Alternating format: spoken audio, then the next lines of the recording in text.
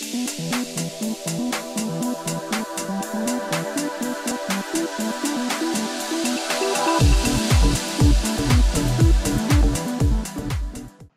see the information on SA tool.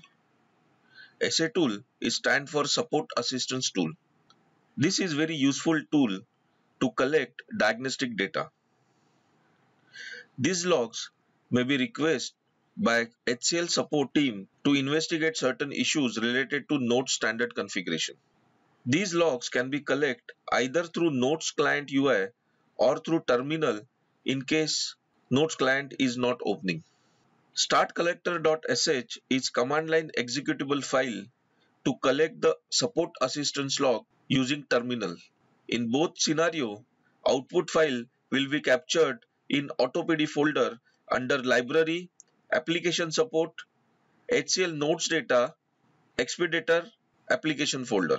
Let's begin with demo. We are using Nodes 11.0.1 standard client for this demonstration purpose. We have installed this Nodes client on macOS Catalina 10.15.3. To collect ISA logs from Nodes client UI, go to Help, click on Support, click on Collect Support Data. Based on the requirement to collect particular log with customized traces, you may need to enable customized tracing. Click on Collect to start data collection. It will start collecting information like IBM Technical Support folder, Java core logs, workspace logs, and other configuration file. Collection of the data may take time. It depends on the number of logs it tries to generate and extract it.